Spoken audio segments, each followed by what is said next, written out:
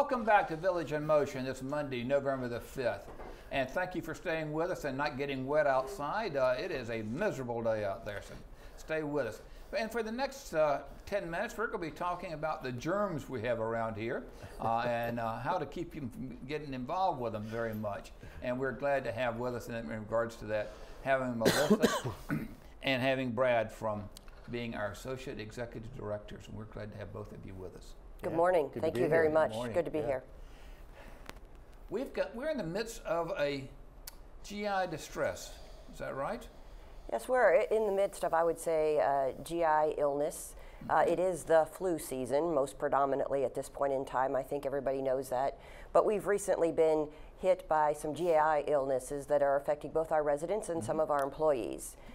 Glad to come to you this morning to say that all of our employees have returned to work symptom-free, and Wonderful. We haven't had any additional incidences over the weekend. Wonderful. So that's very positive. Yes. As far as our residents, we want to make sure that we keep them safe as well as our employees. So last week, I think everybody got cubby stuffers. Then additionally, we've done some education and some additional training for our employees. Right. And as many of you know, we've taken some we've taken into consideration some of the things we need to do to keep our residents safe in dining services specifically, as well as the additional upkeep in our common areas and various areas that our residents and employees travel frequently. Right. Very good. Do we know how many residents currently are experiencing GI distress? I would say that we currently, over the course of the past week, so I will say all the way back to last week through this weekend, we've had about 12 residents experiencing the GI distress situations or symptoms. And we're working with the medical center to confirm them and to make sure that we're supporting them by follow-up phone calls, as well as making sure that we are sending our comfort packs to them. And even if you don't have one of the medical center physicians as one of your physicians, it would be very helpful if you could just still call Crystal at the medical center, just so that we can track and make sure that we're supporting our residents even when they're back in their homes, to make sure that they have what they need to replenish their fluids. If I develop the symptoms and I know I'm sick. Should I go to the medical center or should I stay in my apartment? I think you should stay in your apartment, and what you should do is phone the medical center. Okay. They're happy to triage you over the phone by a physician. Crystal could make sure that that's facilitated, or even calling your physician. I think the best thing that anybody can do is stay in their apartment, call the medical center or call your primary care physician, talk to them about the symptoms that you're having, and this way we can avoid further spread of the GI virus if that's what you have. Right. How long will it be while we're under this restriction? I mean, what's going to have to happen for us to come out from under the restriction? Well, we are going to continue to monitor both our employees and our residents.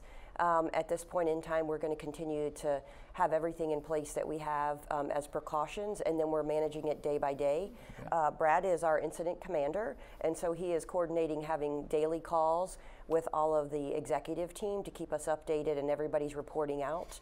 So as soon as we get what I would say the all clear, we'll be moving towards less precautions. However, we will continue to sanitize the areas, making sure that the cleanliness is in place, but we may at some point in time be able to go back to dining services doing what we would normally do. Okay. And certainly we're keeping a close eye on it because we have Night on the Town coming up. Right. And we've got we have voting tomorrow, so we're taking all the right precautions to wash your hands, to sanitize, and just to make sure you're mindful of your environment that's around you tomorrow when you're out voting here at Green Spring, and then making sure that we're safe for Night on the Town. Great, sounds good. Brad, so you're the commander, huh? Yes, sir. Doesn't that sound important? But it's important to have good communication, throughout this process. Fortunately, we've got a well-experienced team, including, Melissa and Lynn and Ty. Chandra's been through this before, and so we're trying to avoid, the extended period that we had last year with the flu GI. So we're just making sure that everything's clean, everyone's educated, and that we do some things in dining to make sure that we don't have any spread of this GI that's been going around slowly but surely. Sounds good. Yeah. A lot of other things going on, though, with administration, right? Yeah, so we heard some good news about that. I have other good news. We just are coming off the heels of the resident survey, and our goal was to have a 70% response rate. We worked hard, and we talked a lot about the survey and the importance of the residents' voice being shared. And so we had a last minute push and hit 75% as our response rate. So that will be statistically significant. We'll get lots of great verbatim comments that we can put some action planning about, and so I'm really excited about that, and a lot of hard work ahead of us, but it's important work. So I also just recently went to the art exhibit over in Hunter's Crossing. So if there's anyone that hasn't had a chance to go over and see the 20th anniversary exhibit, see the picture photo albums. There is one in there of some people that you may not recognize. I saw one of them, Brad Andrus. Well, I know Brad Hibbs is coming on, and he's out in the lobby there. He hasn't aged a day, and I've aged 25 years in the last 20 years. Yeah, so. You finally look like you're 25. Yeah, exactly. Yeah. So, but what a great exhibit. We had a nice little ceremony, and so there's just a lot that goes into that. And so I want to thank the art committee for all their hard work and dedication to that.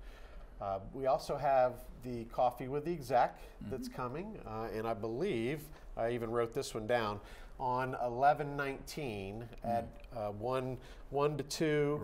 We're going to talk about the Village Square life cycle renovation, so the refresh that we're planning for Village Square, and may even have a sneak peek at some of the finishing. So wonderful, good. Yeah, so that'll be good information that I know residents, particularly over in the Village Square area, have been waiting for. And speaking of Village Square, the elevator is supposed to be finished by the end of the month. Yeah, fingers crossed, toes crossed. If this rain stops again. I know. We've had so much rain and weather over the last few months. It's been a challenge, but yes, we are coming down to the finish. So, yeah. Are there other issues happening? Other exciting things going on? Well, there's always exciting things going on. I know we're limited in our time. I will tell you that we actually got approval for the hearing loop over in the chapel. I know that's something that's we've been waiting on, and so that will happen before the end of the year. And then we have some new benches and chairs that will go about the community. Oh, wonderful. And so, yeah. So the outside benches and Correct. chairs? Oh, yes. Wonderful. So we're going to be able to finish all those up this year? Does it look like? Well, we're gonna do our very best. Yes. Great. Very good. That work will continue. All right. Yeah. Sounds good. Yeah. And basically all the windows are almost in? Yes, almost. Yeah. With that, speaking Closing of the that windows, are we going to get new windows in the passageways between buildings, in the bridges? Are we going to be getting new windows in there? Let me raise that up